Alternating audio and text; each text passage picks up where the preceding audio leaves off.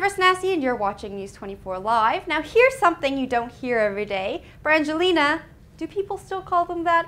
Are allowing their kids to help plan their wedding. Now Angelina says they're discussing their wedding plans with their children and allowing them to give their input.